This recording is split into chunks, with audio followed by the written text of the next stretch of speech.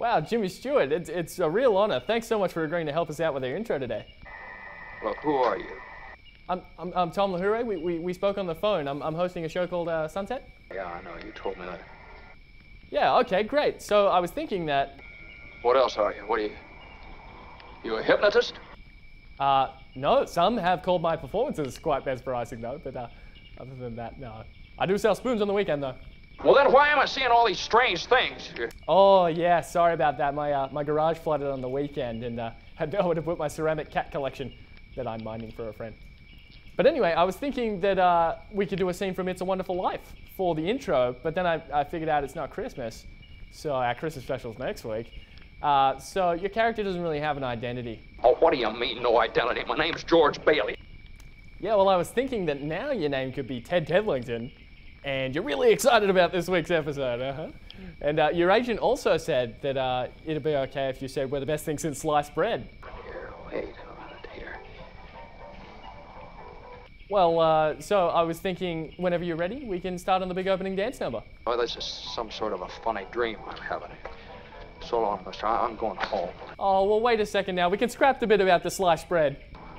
You're crazy. That's what I think. You're screwy. Well, I prefer quirky, actually. But if you want, I can be Ted Tedlington.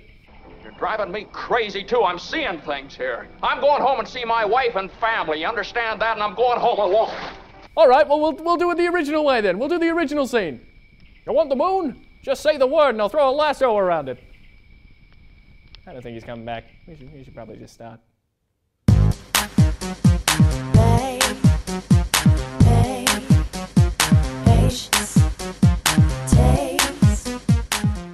G'day guys, welcome to Sunset, the only evening breakfast show. So, first up on the show this week, we got news that a nickname epidemic is hitting Sydney, with words like Povo, Servo, Schnitty, Jockey Bicky, and Smoko getting thrown around. Our researchers have put together an educational clip to show you the effects of the epidemic.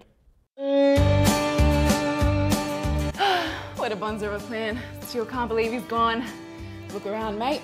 The bloody finest pub in Alice Springs is all ours. Yeah, love, it was a real rip snorter of a plan, if I do say so myself. Originally just thinking of poisoning his Schnitty at the pub, but cutting the brake lines on his Holden VL so we went and had a bingle. That was a real beaut plan too. The bloody hell's going on here? Jono, you're supposed to be dead. Holy dolly! What's the matter, Robbo? You surprised to see me? Robbo, you drongo, you were supposed to cut the brake lines, you bloody gullah. Struth, I disabled the Duvalaki. Apparently not, you dropkick. Look, I'm about as ropeable as a frog in a sock right now. But don't worry, I got the last laugh. What do you want about, mate? Well, after having a fair dinkum tack bomb, ran into the postie, talked his ear off a bit. Now all of the Outback knows what you've done.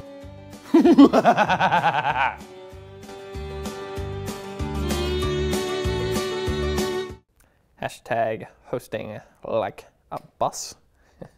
Hashtag sunset.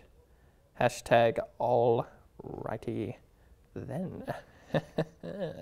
And send. Welcome likes. Alrighty guys and gals, time to break out the popcorn and feast on the latest entertainment news. Joining us again is our entertainment news correspondent, Caitlan Charles. G'day, Caitlan. Oh, Tom, I'm currently reporting from outside the house of Johnny Depp. And why are you there, Caitlan? Aren't you supposed to be in Uzbekistan? I was, Tom, but after I heard of the comments made of Mr. Depp on this show last week, I just had to come over and apologise to him. I'm disappointed in you, Tom. After that dog scandal recently, he doesn't need another reason not to come to Australia. Well, that's awful big of you, Caitlan. You got to apologise then, I take it? No, Tom. After stalking his house all this week, I couldn't see him, but I did build a shrine to him and I'll be leaving him this photo. Well, I'm sure he'll want to come back now. Right, and I think he'll love it. He better. Wow, okay. Anyway, I think we better get on with the news. What have you got for us today? Well, Tom, I do have some news, but it may upset you. Oh, I'm a big boy, Caitlan. I'm sure I can handle it. Okay, the overly popular Minion movie has just joined the elite $1 billion club, making it the third highest grossing animated movie of all time. With the film still yet to be released within regions over the next few weeks, this could see the Minions topping Toy Story 3 to fill the number 2 spot. See? Not upset. Just very, very angry. I'm not sure I like you when you're angry, Tom. Hulk reference. Nice. But come on, people. How can a movie about oversized, yellow Tic Tacs make more money than Toy Story 3? It's just crazy. Well, it isn't as crazy as the next piece of news. With the next iteration of Jeremy Clarkson's new show with Amazon, reports are that his salary is now going to be 10 times what he got paid on Top Gear. This equates to over $20 million, making him the highest paid UK TV host. So there's a lesson for you kids. Punch your boss and you get paid more money. You heard it here first, people. All the best in entertainment and lifestyle news. Thank you, Caitlan, for that report. We'll see you next week. Thanks, Tom, and take care. Minions. Can't believe it, overrated Tic Tacs. Buzz is going to be so mad he's going to go to infinity and beyond, he will. Anyway, now we cross to sunny days for the weather. Now, Sunny, are you ready for the weather this week? Yeah. Okay, good work, Sunny. Now on to the weather. Thanks, Tom. Now, from last week, I have really read up on the Bureau of Meteorology, and it's quite an umbrella organisation, I can tell you. So, let's get the Stratus update on the weather this week. As we can obviously see, there is a high pressure system coming in. So I would advise a lot of yoga and relaxation from Tuesday to Thursday. Then we have some low pressure system on its way. So get super excited for that and plan a big relaxing party. Finally, we should see some fog on the weekend. However, the sun should come out, so that fog won't be missed. Now, technically what I've just told you is the future weather for the week, but I think we can do a little bit better. You see, my twin sister is currently in the field in the not so distant future to give us a weather and traffic report that we won't need for another few years. Sunny. Yes, Tom? Isn't that a bit pointless? No, Tom. You see, what did the Cumulus say to the Stratus?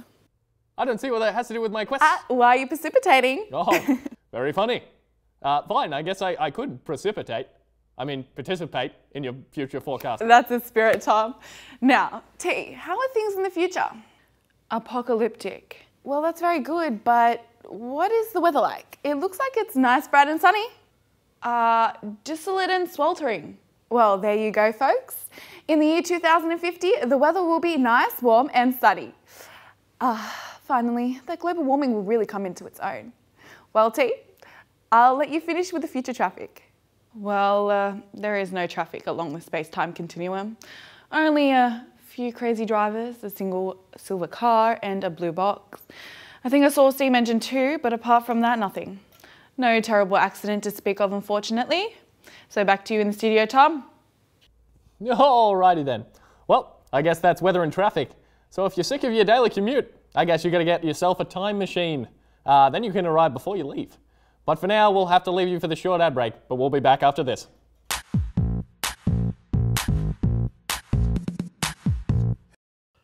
Hi everyone, I'm Alex Maclean, the showrunner of Sunset, and this is the host, Tom LeHuray. Hello. Anyway, we're talking to you tonight because we love the show, don't we, Tom? Oh, we sure do, Alex, and we want to keep making it. That's right. Now, although we planned for 3 episodes, we've actually blown through our entire budget on just 2 episodes on the lighting alone. I'm afraid it's true. I've had to start selling myself on the street just to cover the cost of these expensive props.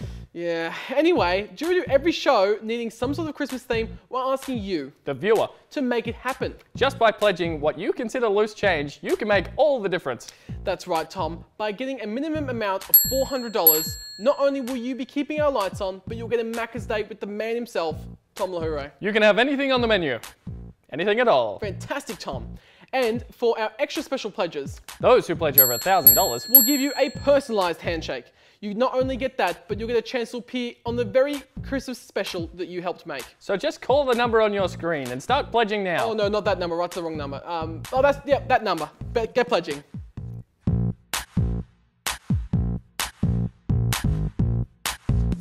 No, it really is only just a Macca's date.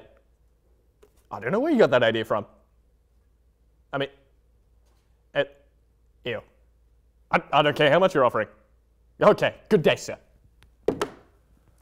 Jeez. All right, yes. Welcome back, everybody, to Sunset, the show that's sometimes a bit scrambled, but not as much as your eggs.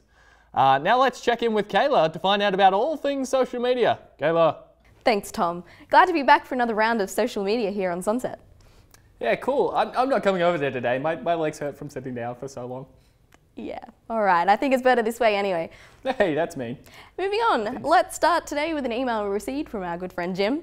Jim says, hey guys, loved the first episode. Just wanted to ask if you guys have a studio audience. I would love to come sit in and watch. Well, Jim, you see, we can't just let anyone into our studio. You need to have proven you've lived in Western Sydney for at least 30 years and earn over $80,000 a year before you will even be considered for our studio audience. Yeah, plus I'd have to follow you around for like a week and see what you like. Tom, I thought you were sitting this one out. Oh yeah, whoops, sorry. Anyway, Jim, once you fulfill all that criteria, you can email us with all your payslips, credit card information, and a birth certificate attached to the email. Thanks. What are you trying to do? Scam them to get a home loan? I mean, get a good job that pays good money. Thanks, Joe. Moving on, we have a few tweets to read. The first one up is from @PenoJames49, who says, what's with the crazy set you guys have? Hashtag what the duck. Wait. Did I just say hashtag what the duck? Yeah, that's what I have here. I mean, our set is created by the professionals every week. They put every detail into it to make it most appealing to you.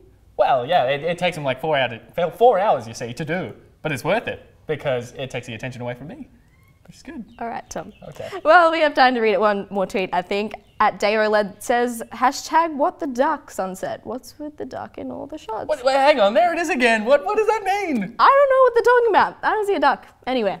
What? Neither do I. But maybe there's one over here. I'll check it out. Anyway, that's all the time we have for social media today. Don't forget to keep writing into us. Back to you, Tom. Thanks, Kate. Oh, hang on. I forgot to mention I have an appointment tonight, Tom, with the Facebook boss. So I won't be on the lounge this afternoon, but have fun. Oh, Mark Zuckerberg, I love that guy. Can I come? Oh, it's not him. It's the other one. So you definitely shouldn't come. Anyway, bye. Yes. Well, while I continue to look for this so-called duck, let's find out the latest from the sports world. What's news, guys? I don't invite you to my family thing for you to do something like that. I didn't think they would mind. What family wouldn't Stop mind that? cutting me off. You gotta just... Hey, you two. We're on here. Sorry, everyone. My lovely co-host and I were having a little discussion about how he conducts himself on air and not cutting me off this episode. Whoa, don't be a bad sport now. Anyway, what's new in the news? Yes, well, anyway, as a result of the recent poor performance in the Bledisloe Cup by the Australian Rugby Union team, the Wallabies, Prime Minister Tony Abbott has announced plans to make New Zealand a new state of Australia in an effort to make Australia's rugby team a bit better. In the press conference that was held last night to announce these plans, Mr. Abbott stated that New Zealand aren't a real country anyway, they're kind of like our Canada. Wait, is this a joke? No, why? The people of New Zealand for years have been putting up with Australians claiming New Zealand's best as their own, but this is too far. Oh, please, name one. Russell Crowe, Keith Urban, Pavlova. Oh, yeah, what's the big problem? I'm a Kiwi. You mean the fruit? No. No, I think he means the bird. No, he definitely means the fruit. Hey, Jordan, do you think it's weird that some people eat the furry part of the kiwi? I mean, it's like eating a giant huntsman spider, isn't it? Huh? You don't eat the furry part. Shut up! No, I'm not a kiwi fruit, and no, I'm not a freaking bird. I am from New Zealand. Where? New Zealand? New Zealand, you know, the place where that movie about hobbits and dragons and stuff was filmed, and also stop cutting me off. This is exactly what we were talking about before. Hey, Brent, I'm trying to do my math homework. Do you know what 3 + 3 equals? Huh? Who's that guy? I don't know, man, but he seems to think he's a fruit or something, though. Weird. Anyway, I guess that's all we have time for. Back to you, Tom. That's one fruity, birdy kind of guy. But now we have joining us in the studio a man who doesn't think he's any kind of flora or fauna. It's the wonderful Jaikob, here with another great offer. Hey, thanks Tom. Great to be back in the studio to share another exciting product with your viewers. Well, what have you got for us today, Jaikob? So last week you saw the Tech Blender 3003. We sold over 200 of those bad boys in the first half hour, so we know you guys loved it. This week we thought we would bring you something you would like just as much, maybe even more. Whoa, stop wasting time, Jaikob. What have you got for us? Alright Tom, alright. Here we go. It's the brand new Desk Vac 250. Wow, it looks an awful lot like a microwave. Maybe, Tom. A Desk Vac 250. It's a vacuum cleaner that is mounted onto your desk or table, so it can suck up anything around it, provided that it's right in front of it and within the 15 to 20 centimetre range. Wow, such reach, such reach. Well, what's so great to this in comparison to, say, like a normal vacuum? Oh, well, Tom, have you ever used one of those crappy old-style vacuums? They're useless. You have to carry them around or drag them along the floor towards the dust like a chump. Like a chump. Well, it seemed to work so far for everyone else. Just because it works, Tom, doesn't mean it's a good thing. The Desk Vac 250 is unique because instead of dragging it to the dust or the mess, you just drag the mess to it. Well, how does it work? All you have to do is purchase the Desk Vac 250 and mount it to your desk, table, or other waist-height horizontal surface with the 5 35-inch steel bolts. Then just switch it on, and bam, it's ready to use. Ready to use, but Jacob, how do we get the dust over to it? I'm glad you asked. All you have to do is purchase the Desk Vac 250's sister product, the DM Scooper Duper, and collect all the mess on the floor with its patented scooping technology. And then bring it over to the Desk Vac 250 for collection. Whoa, 2 products for the price of 1, Jacob. What? No, don't be silly, Tom. No, you can get the Desk Vac 250 and the DM Scooper Duper separately for just $499.99. What a bargain! That's still under $1,000. That's right, Tom. And don't forget, these products can't be used without each other, so get them both now. Well, all right, folks. You heard the man. Get your hands on the Desk Vac 250 and the DM Scooper Duper for just $998.98 tonight. But in the meantime, hang around because we'll be back to give away some cash in the Loot Lion giveaways after the break. And hopefully he isn't drunk again. See you soon.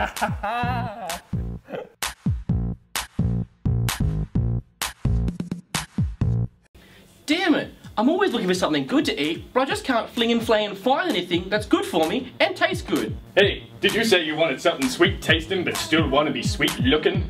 Who are you and what are you doing in my kitchen? Haha, hit it! So delicious. Go buy hard! So delicious. You want a piece of what I got? So delicious. Assorted biscuits in a box? So delicious. Tasty, tasty! How'd you guys get in here? And can I have some of those biscuits? Help yourself, my friend.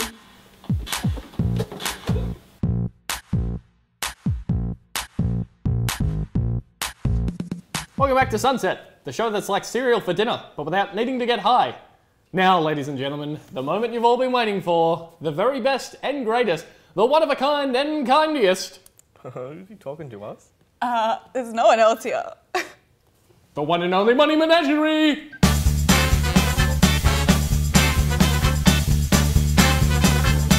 Rob could learn a thing or two about music from that jingle. Now, as you all know, we had slight technical difficulties last week. So this week, we'll be finishing off the prize giving from last week. To help me do that, please welcome Leo the Loot Lion. Hey, here he comes. Yeah. Oh, God. So, Leo, how are you doing this week, pal? Alright, calm yourself. Okay, it's Tom actually, but anyway, moving on now, I still have with me the draw winner from last week, Leo, so if you're ready to give them a call, that would be superb. Let's The number's in the phone there for you. Alright. Oh, he's ready to go? Give him a bell. All good. There you go, on the slip there. Hello?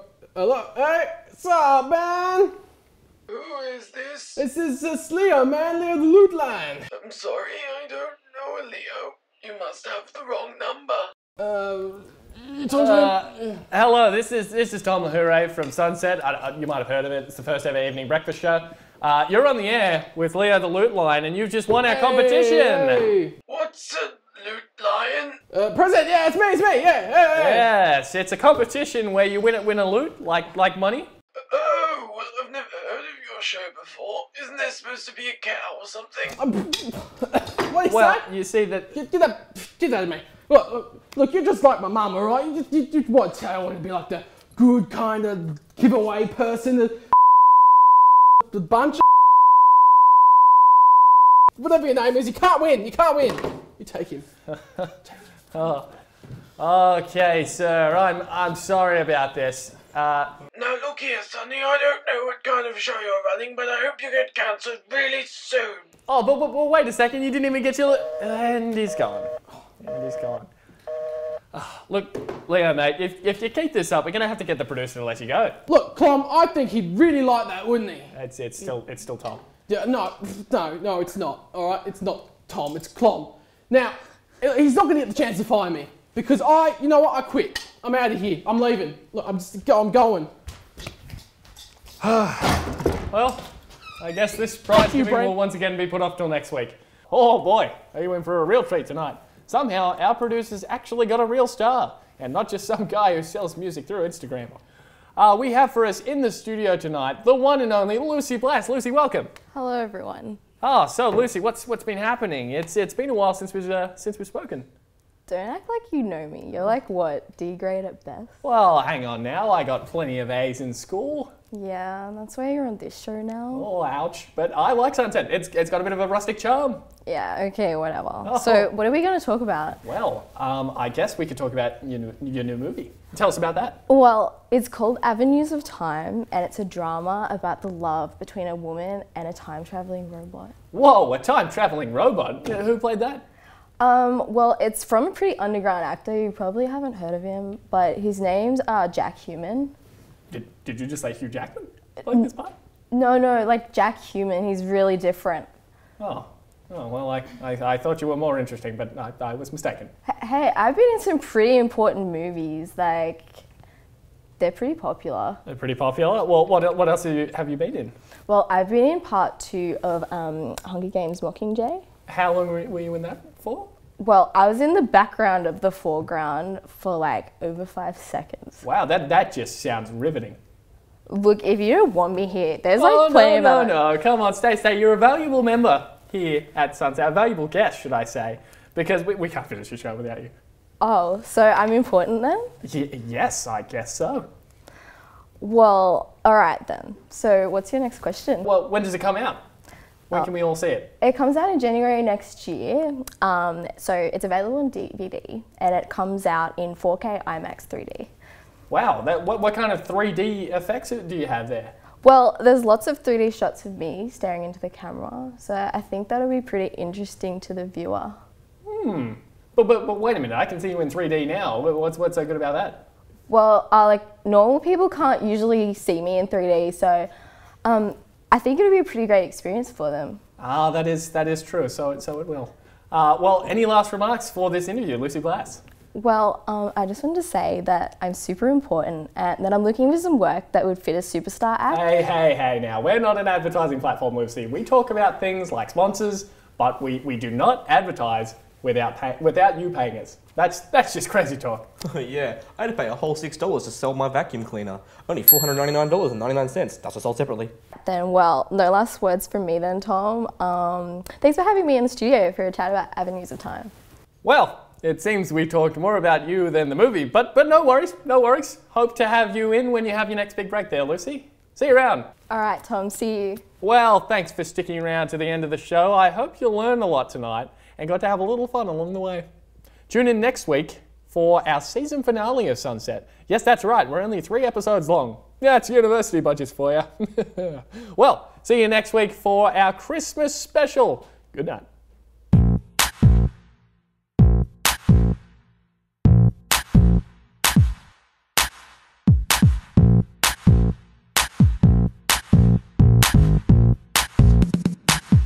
Hey, Stacy.